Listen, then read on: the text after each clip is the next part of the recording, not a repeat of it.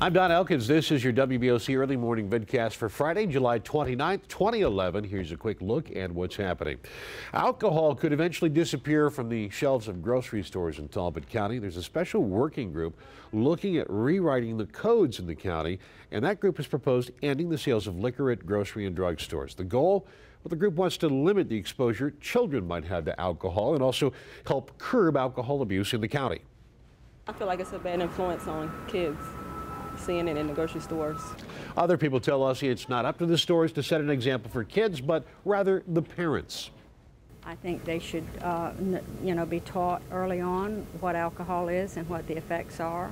A public hearing on the alcohol proposal will take place August 16th. The location for that meeting still not certain yet in Talbot County.